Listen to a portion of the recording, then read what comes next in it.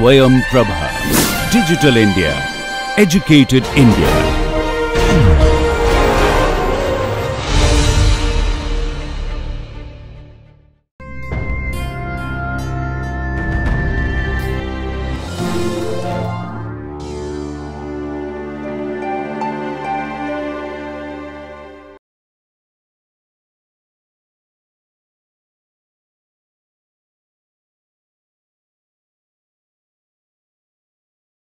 Hi everyone. So today we'll be seeing about bioreactors that are used in tissue engineering. So what are bioreactors and what is its function? So bioreactor is usually used to maintain a controlled environment to ensure that a biological reaction can proceed. So for that in turn you maintain the nutrient and product concentration, and also you get a high degree of control and reproducibility of these products on using these bioreactors. The role of bioreactors in tissue engineering too is similar to what it normally is used for. So it is to actually initiate, maintain and direct cell cultures in a 3D environment by maintaining that environment and also the aseptic condition. So why use bioreactors? So the aim of tissue engineering has been to get organs or tissues off the shelf, wherein you are able to replace a tissue or organ which is damaged by as easy as you buy a prosthetic.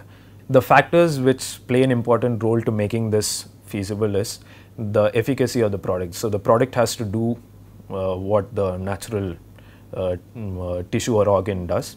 Then it has to comply to regulatory standards, and also you should be able to produce these tissues or organs in a cost-effective manner. So this is where the bioreactors come in.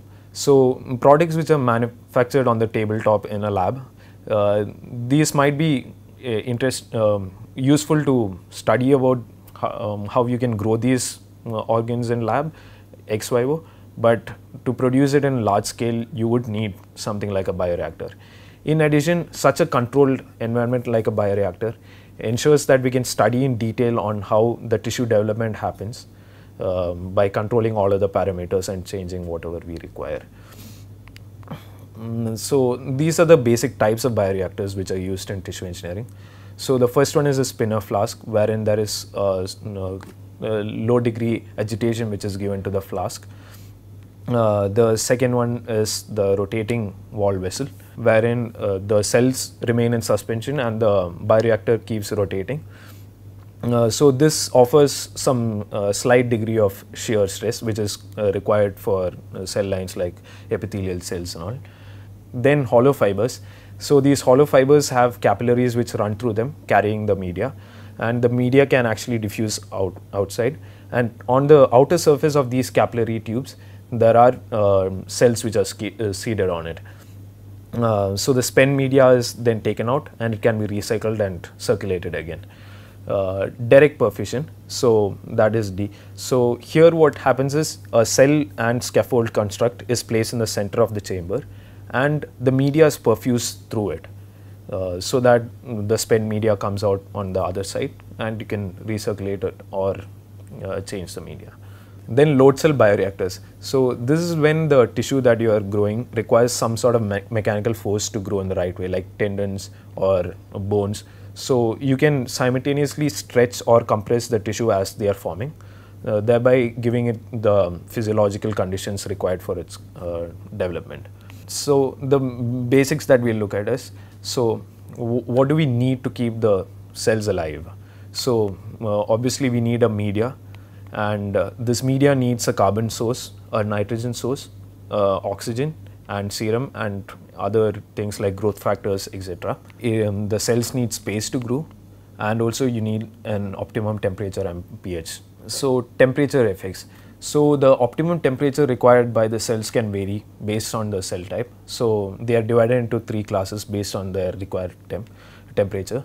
So psychrophiles, which require temperatures below 20 degrees Celsius, mesophiles, which require a temperature range of 20 to 50 degrees Celsius, and thermophiles, which require a high temperature greater than 50 degrees Celsius.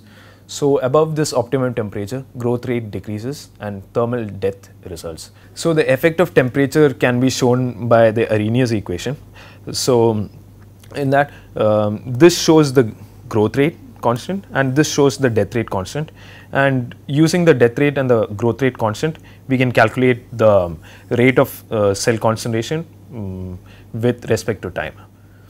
So the activation energy for growth is usually around 10 to 20 kilocal per mole, and of death is around 60 to 80 kilocal per mole. So from this we can see that if you can substitute it, that thermal death is more sensitive to temperature changes. So having the right temperature range is quite important. Then coming to pH effect. So pH is basically the H plus concentration, which in turn affects the enzyme activity and the growth rate. So these are few of the examples of different organisms and their preferable pH range. So for mammalian tissues it's usually around 6.5 to 7.4 pH. The cells are capable of regulating their intracellular pH even when there is a variation in the external pH. So there is a buffering system usually for it. Now looking at the main functions of a bioreactor in tissue engineering. So we have a cell source and a scaffold. So the cells initially need to be seeded onto the scaffold, and then we should be capable of maintaining the right environment for the cell proliferation and growth, and there should be some level of physical conditioning which is required. So it varies depending on the tissue that you are trying to grow. So it can be fluid driven or mechanical or electrical conditioning. And also all these parameters are continually monitored and using sensors, and they can be controlled so that the preferable environment is maintained. So first let's look at the cell seeding part. So traditionally cell seeding was done by dropping the cells onto a scaffold using a pipette. So here you rely on gravity to take the cells into the scaffold. But the disadvantages of this is there would be an ununiform distribution of the cells into the scaffold, and there may not be a complete penetration of the cells throughout the scaffold, and its poor efficiency and reproducibility is also affected. So that is why dynamic cell seeding is used mainly in the bioreactors. So here what is done is it's ensured that the cells end up penetrating throughout the scaffold and they are distributed in a more even fashion. So these are some of the techniques normally used for seeding the cell within the bioreactor. So a spinner flask uses normal mechanical stirring to ensure that the cells are seeded completely into the scaffold. But the spinner flask has some limitations which are mentioned here. So we use wavy walled, which has sinusoidal pattern. Waves can be created because it has patterned outer layer. So this structure allows for enhanced perfusion of the cells into the scaffold. Then the next one is the rotating wall vessel, which we saw before. Amongst the dynamic cell seeding techniques, the most efficient one is perfusion seeding, wherein it relies on active perfusion rather than using gravity for seeding the cells onto the scaffold. So it can penetrate throughout the scaffold, and in a uniform fashion the cells can be seeded. So it has been actually used in converting a porcine heart valve by decellularizing it and recellularizing it with human cells by perfusion.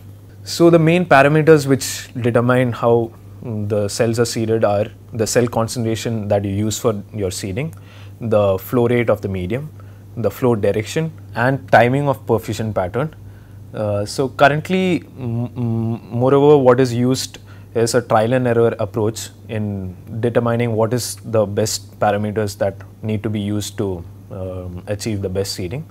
Modeling is quite challenging because each cell type can have a lot of variability. Still, there are models which can help us achieve maximum seeding density based on the porosity of the matrices. So maintenance of controlled culture environment. So a convective media flow around the construct and also perfusion of this media through the pores can aid in overcoming the diffusional transport limitations. So perfusion can enhance the formation and deposition of ECM as shown in these examples, and also improve the cell proliferation in blood vessels, etc. Computational fluid dynamics can be used to design new perfusion bioreactors and also to optimize their operating conditions. But what is required for this mainly is to get to know the underlying mechanisms associated to perfusion, underlying perfusion associated cell proliferation. What is important for this to happen is to get a good grasp on the underlying mechanisms. The challenges in maintaining homeostasis is an abrupt change in concentration of metabolites and catabolites. So this happens especially in a lab culture environment. The challenge in maintaining homeostasis is the abrupt change in concentration of metabolites and catabolites.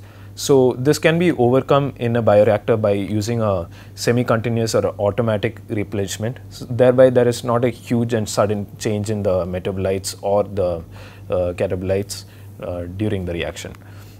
Also you can use a feedback controlled addition of fresh media. The physical conditioning of developing tissue, this would be the third aspect that bioreactors need to look at. Physical forces, as mentioned in the previous talk, do play an important role. Different types of physical forces play a role, like hydrodynamic or hydrostatic forces, mechanical or electrical forces. The aim of the bioreactor here would be to simulate these in vivo conditions inside the bioreactor too. Some of the basic physical conditions in vivo are fluid driven mechanical simulation, wherein a shear stress can be induced on the cells by the fluid, especially in the heart valve, etc. Also create a differential pressure. We can even combine these two mechanisms, especially in making vessels and heart valves. The mechanical condition, wherein you give a tension or compression like in bone, cartilage, etc. And electrical stimuli, which is used in cardiac, skeletal and muscle constructs. So the challenges in developing a bioreactor would be that we need a very thorough understanding of what is happening in the in vivo condition, and if we can make a computational model of the cell and tissue development in the bioreactor setting, and the sensing and monitoring techniques could be improved, wherein we can get real-time information on how the construct is being developed and what its parameters are, like its morphology, etc. Thank you.